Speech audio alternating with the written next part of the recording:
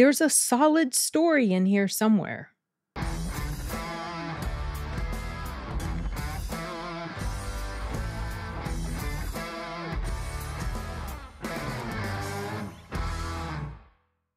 Okay, guys, this is a review for the movie Cult Killer, which was provided to me by Saban Films. I honestly have no idea how to pronounce the name of this company. I've seen them around. I just don't know. I've never seen anybody say their name. Saban, whatever. I was provided a screener for their upcoming movie Cult Killer, which I believe is slated to come out on the 19th of this month. And this review is going to be going up on the 15th. That's when the review embargo lifts. So the premise of this story is that it's about this woman named Cassie Holt, and she is dealing with some substance or alcohol abuse, and she befriends this guy named Miguel. I think his name was Miguel. He's played by Antonio Banderas. Cassie Holt is played by Alice Eve. And then a few years later, he gets murdered.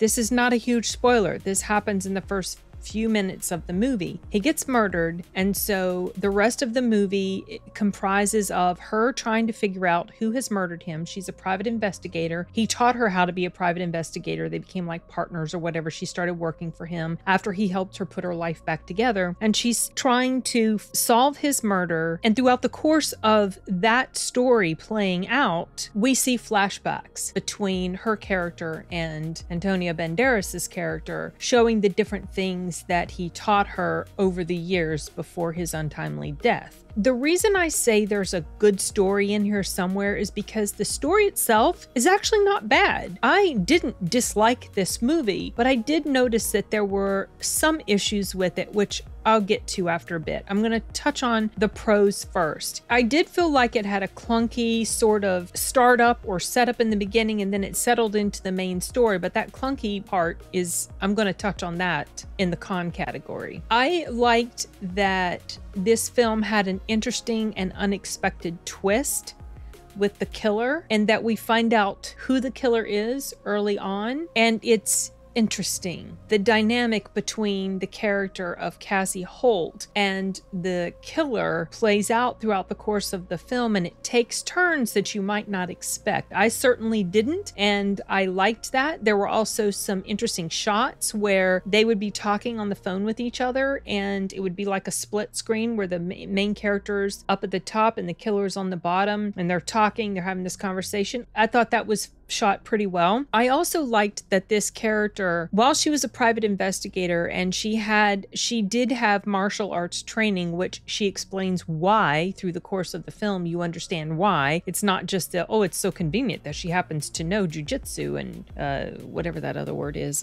Jeff does this. Oh my gosh, Krav Maga or something like that, whatever. We find out why she knows these things. It ties into her character, the core of her character. So I like that we get this realistic explanation, but I also like that despite the fact that she can take care of herself to some degree, she was not a girl boss. She got her ass kicked. And I also liked that in the scenes where there were, let's say, punches being thrown or a fight sequence happening or whatever, it was very realistic in that one punch pretty much did incapacitate somebody. Like they couldn't just bounce back how we see in a lot of, you know, action films and comic book movies, and also the very fakey punch sound that you hear all the time. Oh my goodness, I hate that. I don't know why they do.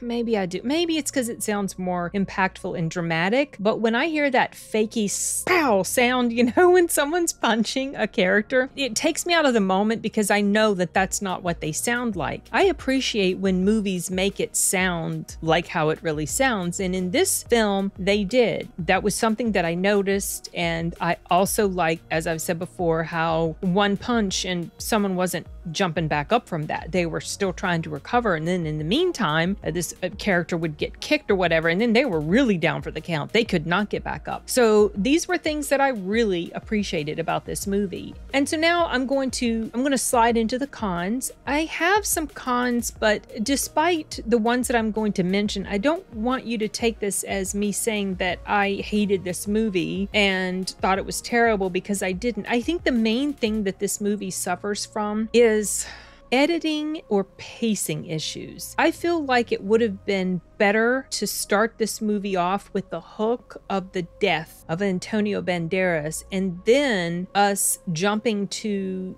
the character and her trying to solve his murder and grieving greatly over the loss. But the way they did it, it was this, to me, it felt like a bit of a clunky setup. I almost feel like if they had shown this murder and you don't know who it is, and then the main character is informed, and then you go through all of these flashbacky moments where she's just dealing with this grief of the loss that she suffered, or starting with their relationship first, and they do sort of ish start with it, but it just didn't feel like it worked very well. It didn't feel like it was shot very well, and the writing for that part just didn't feel solid to me. But if they could take their relationship first more extensively than they did in the actual final product, which is where they meet up and then it jumps to 5 years later and then he's dead, and then the rest of the movie you see their relationship through her flashbacks, which I guess, you know, the flashbacks, I get that it's a tool for us to understand the level of love that she had for him, platonic love, and you understood this great loss that she had. But when they were inserted, it felt like it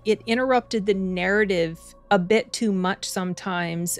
Like they were inserting this in to tell you, oh, this is where this part of this situation comes in for her, because this is how it ties into what he taught her when he was mentoring her. And it felt a bit jarring. And that's kind of what I mean when I say it's like editing and pacing issues. Then there was another moment that felt a bit clunky, and it was just basically they were trying to give exposition in the form of this dialogue between a detective and her. The way he was asking her about her weapon felt like it was just shoehorned in there for the purposes of letting her know something about the weapon, that it was like, well, okay, that would have been better served, revealed to us in some other form or fashion, maybe in a flashback sequence, despite me complaining about about the way the flashbacks were handled in here. These are really my main issues. I didn't have many other problems with this film. There were a few moments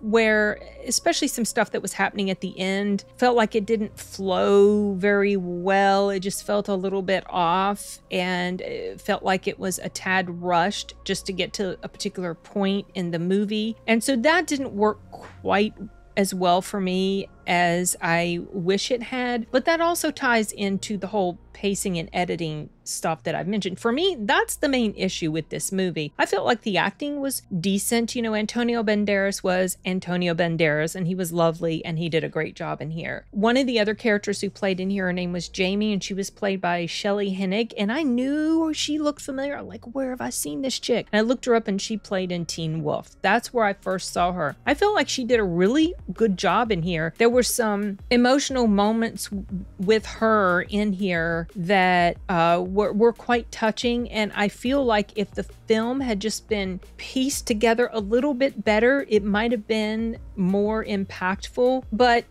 you know, whatever, it's nothing we can do about that now. But I feel like the acting in here was what kind of held it together. Alice Eve, she did okay. There were moments where I felt like her acting was stronger in certain scenes than in other scenes. And there were some of the other side characters who, a couple of the side characters, maybe you'll know them when you spot them, that I felt like they didn't do the best job. I don't know, they almost came across as cartoony. Oh, there goes the camera, sorry. I'm hitting the table. They came across a bit cartoony to me. And then there was one other thing that I completely forgot to mention. I didn't write this down, and I'm surprised I didn't write it down because it jumped out at me at the very end. There's something that happens at the very end, and it makes you wonder, well, there is no way this could happen and there not be some sort of suspicion that would cause a problem. But this thing happens, and then we get to the end, you know, the final scene, and apparently there has been no mention of it,